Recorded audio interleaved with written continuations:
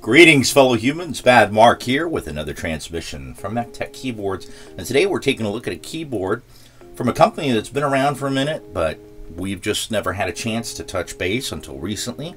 And they asked me if I wanted to take a look at one of their new 1800s, which it might just be my perception, but 1800s seem to be becoming quite popular. It'd be hard for me to say which layout is the most popular. I like TKL the most, but a lot of people like 65%. But like myself, if I use anything smaller than an 1800, I need a numpad. So I'm guessing that's why it's becoming very popular. People are like, I want to downsize to a smaller keyboard, but I cannot give up the numpad. So that's just my reasoning. I don't have any data behind that to corroborate that, so just me talking. Anyway, today we're taking a look at a keyboard from a company called MelGeek, which I'm sure some of you guys have heard about before. And we're taking a look at the Modern97. Now, with this shrink wrap that it has on it, it doesn't play nicely with my studio light, so let me go ahead and take that off real quick. Anyway, let's take a look. I gotta say, I like the packaging. It's a cardboard, but it's got a nicer texture. It almost feels like it's plastic. It might be some sort of hybrid, and it's got little X's engraved and Modern97, and I've seen these icons before. I guess it's part of their the branding.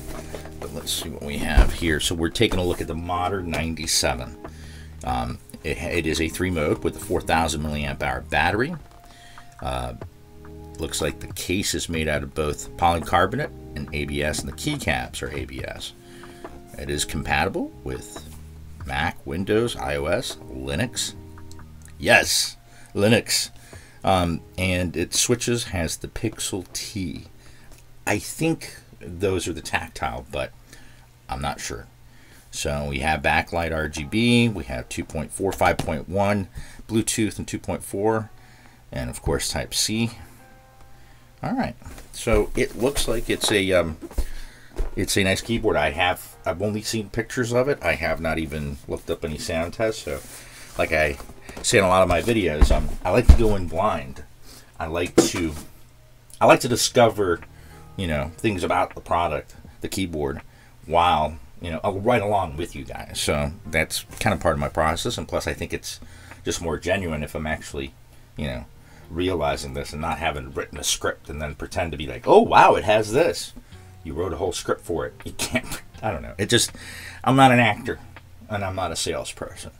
I'm a consumer that enjoys mechanical keyboards, and I like to just be honest about them. So that's what I like to do. Anyway, we took off that band, so we're going to take off this top cover. This is a really cool keyboard. This is really cool material that they've cased. I mean, it is cardboard, but it's a finer cardboard. I'm not very familiar with the papers industry, but it's really nicely molded. All right, so before we really take a look at this keyboard, I'm just going to set it aside. I want to see what we have in here.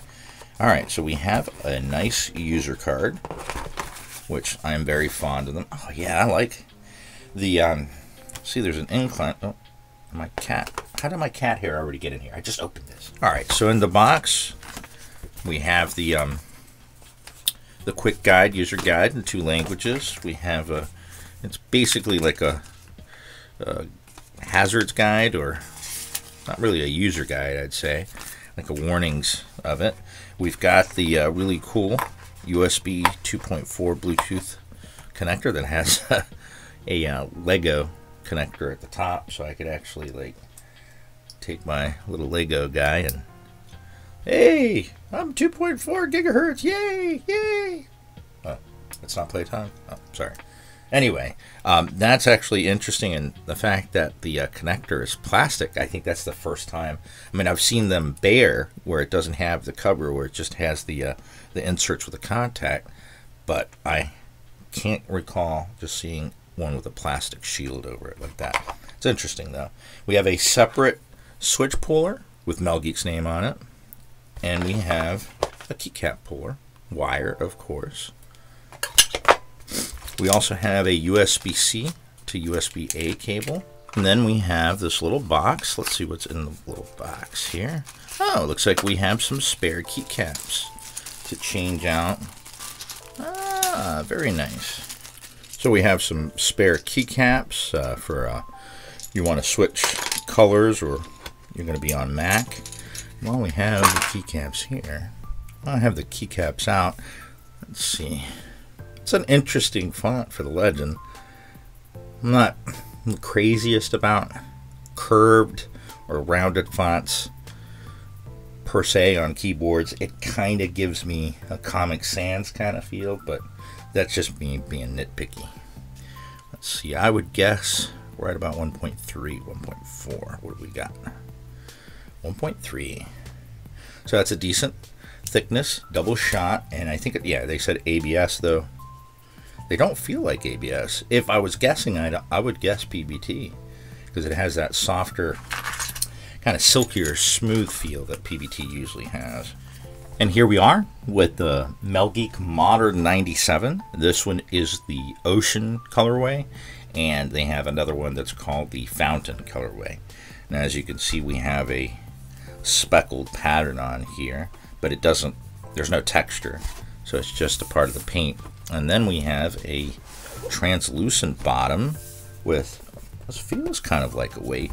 It's not super heavy, and it looks like we've got some really good deep dampening down in there. And these are textured, raised, the logos. The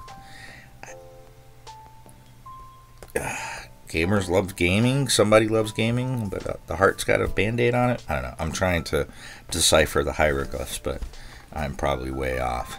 And we have the mode switches here for Bluetooth and for 2.4. And there is the port for, oh, it's actually covered. Ah, we don't have any kick-out feet, which, I mean, is usually the case when we're dealing with ABS or PC. I'm guessing the top's ABS and the bottom is PC. And that's why they said it's a mixed material. Ah. That has, it's a little bit more muted than I'm used to, but it has a nice, I mean, obviously the switch, but this is almost, it's not a silent keyboard, but this would be something I think that somebody could use in an office space, in a cubicle office space, and not upset their coworkers, because I don't know, I find it pleasing. It is a little scratchy, but I'm sure that will go away after a few days of use, a couple of weeks. Let's see what we've got under here. Oh, now this is interesting. It said it was the pixel switch. If I had to guess, I would say it's a Kailh switch because of, yep, it is a Kailh switch.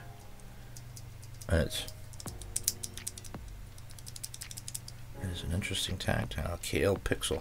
I'll have to look it up and find out more about it, but it's one of those newer switches. I'm actually a big fan of these. See, it has this plastic piece that acts as a diffuser. This sits right on top of the LED, and it diffuses it out. It's really nice for, you know, especially when you have, yep, that's a PC plate, it feels like.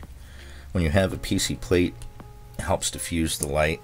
And when you have non-shine through keycaps, it helps to give a glow around the lights, which is what I prefer over most shine through. There's a few shine through I like, I know. But this is an interesting switch. It's been a while since I've come across a Kailh Tactile that I like. But then again, I don't usually buy many Kailhs. I like the Kailh Cream, the original, not the box. I'm not the biggest fan of box switches, especially because if you open them up and you lose that little button, that's it. But this is an interesting tactile. So in the case, yeah,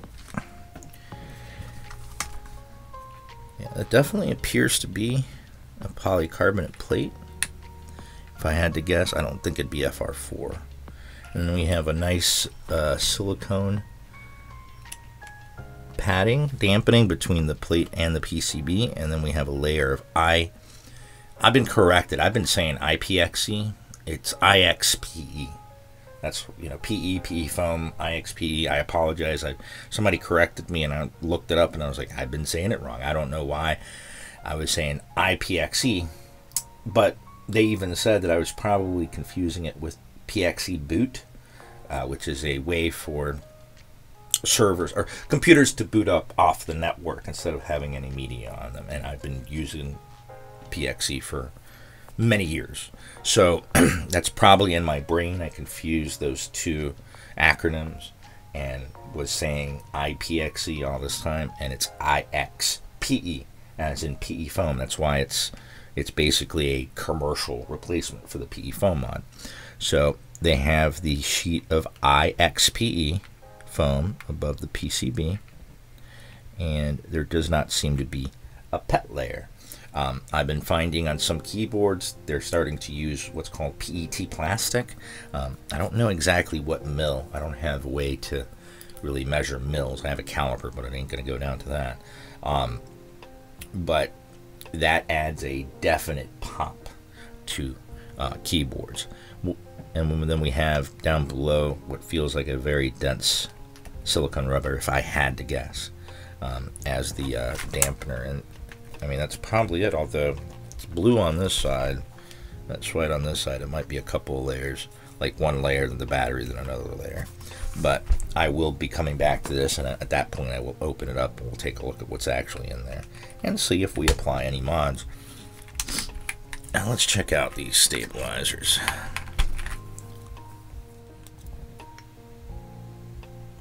Ooh, that's a lot looser than I would like my stabilizers to be. Let's take them out.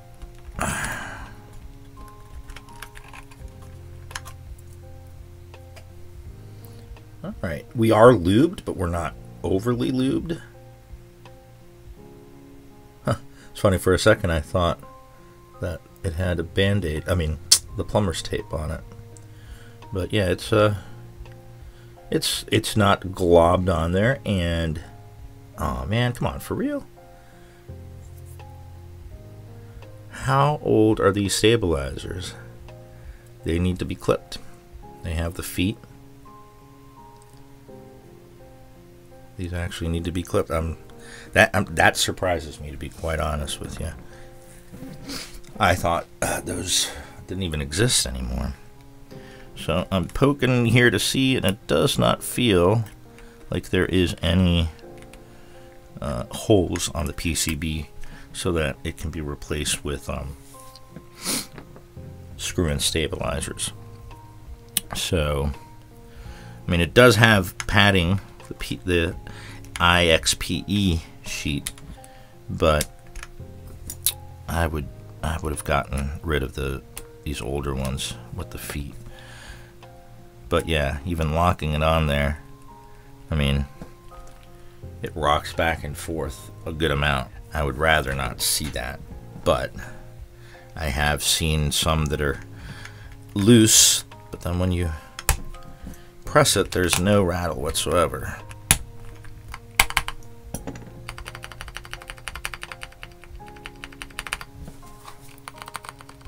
Yeah, it has the slightest of tick.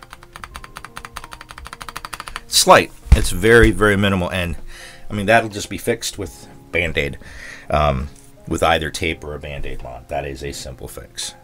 So I gotta say, I do like the lines on the design. It has almost like a rounded wedge for the bottom. They do state to have an updated gasket design. Since I'm not familiar with any of the other ones, I gotta say it's decent. You can definitely see it. It's not too much.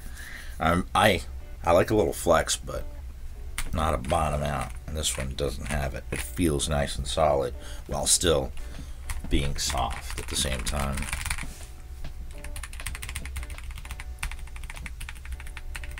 This tactile is it's growing on me. It's quite heavy. And their dampening is definitely doing its job. Now let's see what it looks like with the lights on. Let's go ahead and connect it. If I could remember which one was. Alright, green is usually for the 2.4, so I'm going to say Bluetooth is on. Yep, blue. Alright, so let's see if we can connect Bluetooth real quick. Alright, it took a little bit longer, but that's just the initial pair. But it's connected and it's working just fine. Alright, so it looks like... Alright, there we go. There's the effects. Let's see how bright these RGB LEDs are. Oh, okay, they seem to be decent brightness enough. Let me see.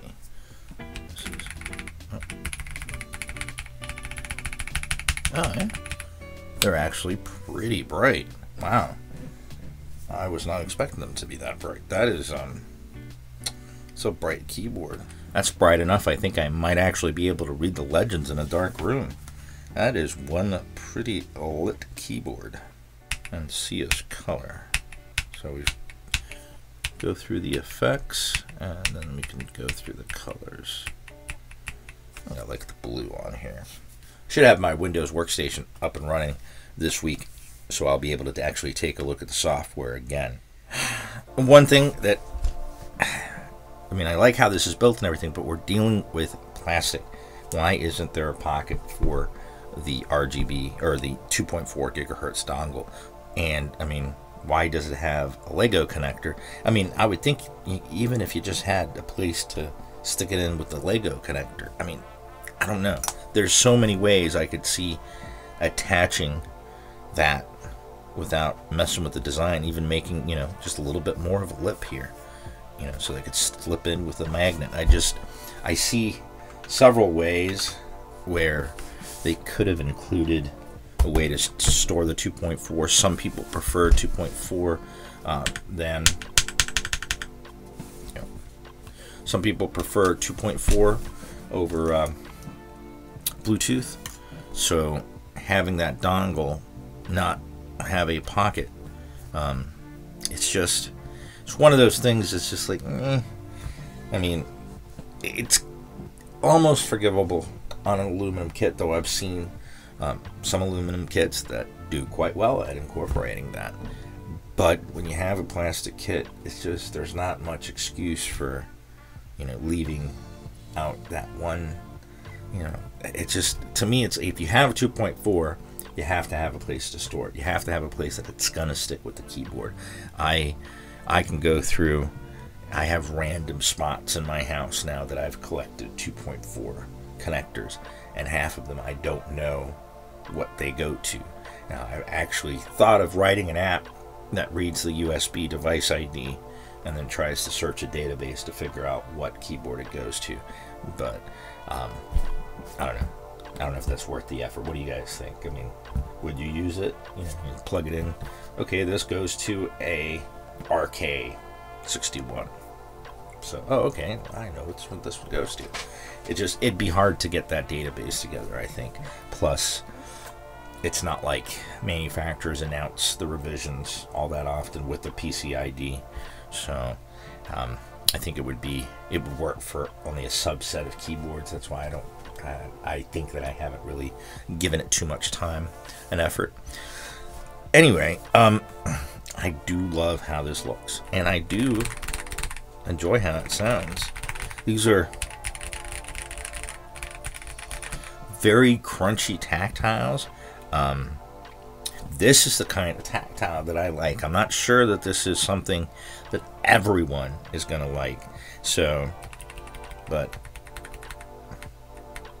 nice, heavy, pronounced bump, and it's just the specs. Today we're taking a look at the MelGeek Modern 97, a 3-mode, 98% pre-built from MelGeek. It has Bluetooth 5.1, USB 2.4, and USB-C connectivity. It comes with a gasket-mounted, south-facing, 3- and 5-pin hot swap PCB that also includes flex or slotted cuts. It has a PC plate, a 4,000 milliamp hour battery, and your choice of Kailh switches from Sonic 53, the Kailh Box Plastic, and the Kailh Tactile, which is installed on this keyboard. The keycaps are double-shot ABS of the MCR profile, which is quite similar to Cherry, just more sculpted. Polling on this keyboard is 1000 Hertz over wired and 2.4 and 125 Hertz over Bluetooth 5.1.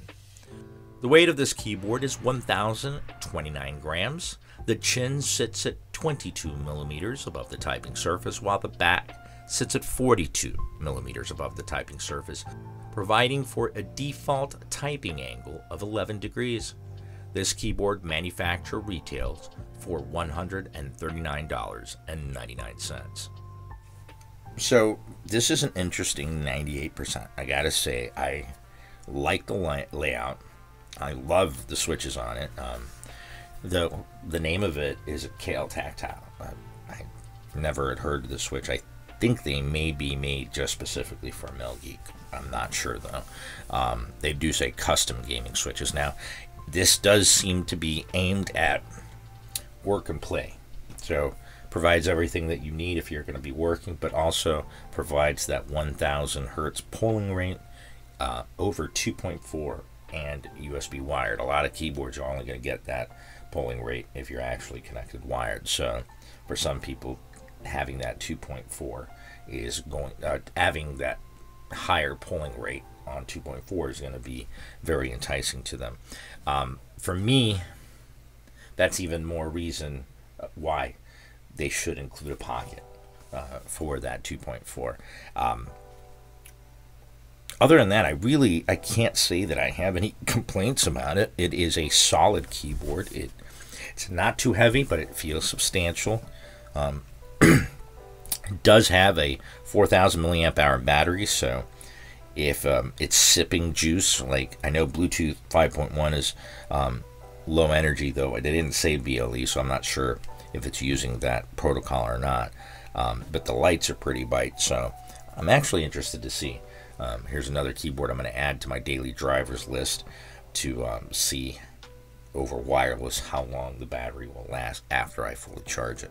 But I gotta say, I do like the blocker, so I'm going to be able to find the arrow keys should I need.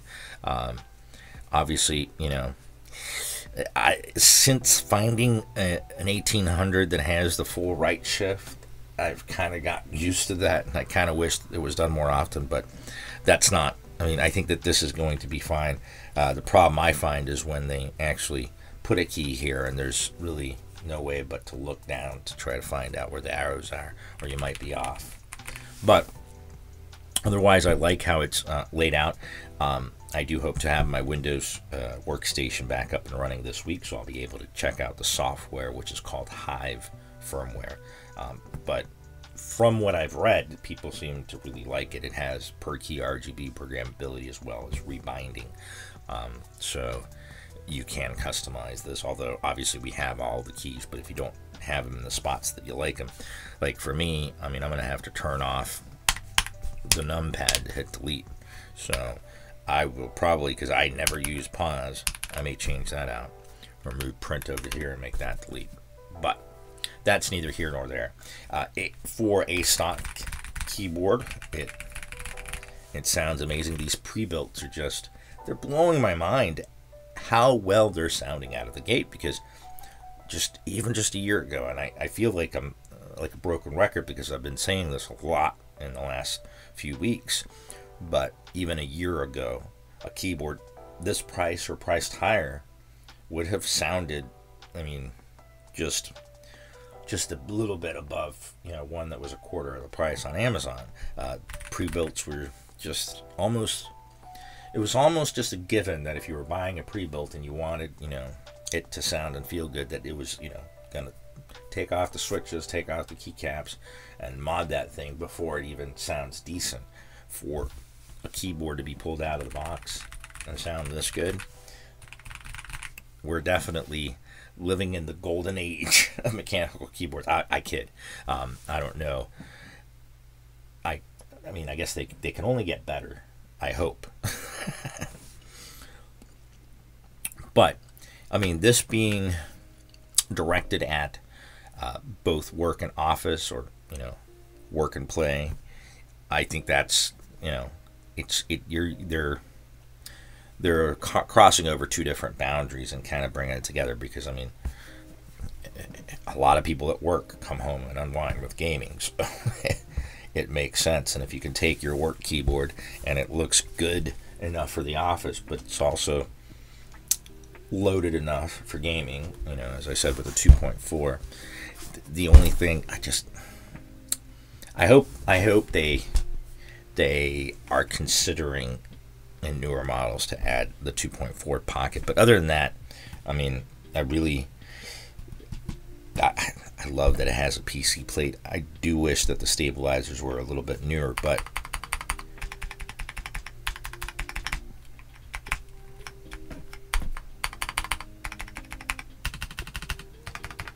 the being a little loose does not seem to affect their efficacy. So I don't really hear. I hear the slightest of ticking on the backspace, but not something that would drive me mad. And it's literally just going to take a piece of tape on either side of those clips to fix it up. Now, I will be coming back to this for sure, because I want to, because of the way that it sounds right now, I think I can get like a really deep tone out of this with a couple of different mods. But I'm probably going to be coming back to a lot of keyboards with a pet mod too, because I am enjoying what that does to keyboards. It brings a lot of keyboards to life. So far, I have not been dissatisfied with any keyboard I've applied that mod to, but I am working on a video that will be the PET mod, how I do it, different materials that you can use, you know, that come close or is PET, and doing it across several keyboards, providing before and after sound test. Anyway, I gotta say, for my first MelGeek, I like. I think it might be priced a little bit higher than what the current market is offering, but not by much, because it is a solid keyboard. It does have, like I said, that I don't really game, but I know from having family members and friends that are hardcore gamers how important that polling rate is, because I mean, it could mean the difference between life and death in the game.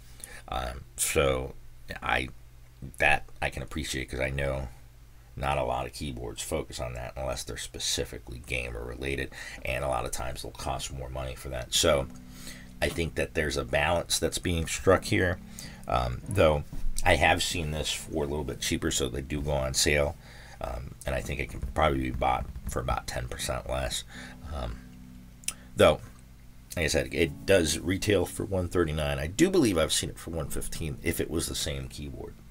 I see so many keyboards, they all kind of just become one in my head, one giant keyboard with all the keys. Anyway, I'm going to go ahead and leave you guys with a stock sound test of the MelGeek Modern 97.